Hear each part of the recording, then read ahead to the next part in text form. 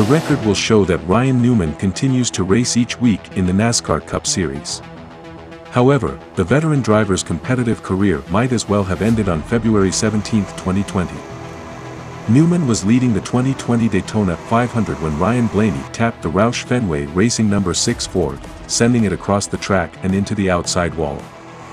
In quick succession, Newman flipped and then absorbed a crushing hit from Corey LaJoie. That flipped Newman's car again, and it slid across the finish line amid a shower of sparks.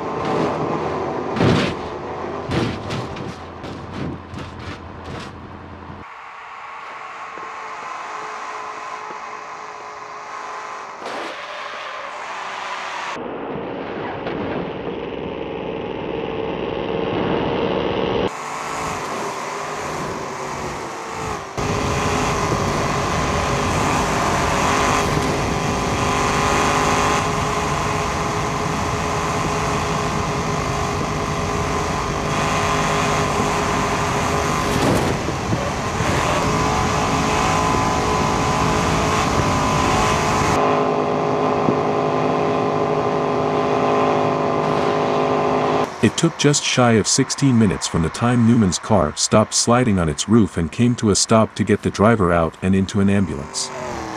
He was taken to a nearby Daytona Beach hospital, put in a medically induced coma and suffered what he described as a brain bruise. He was released from the hospital less than 48 hours after the wreck.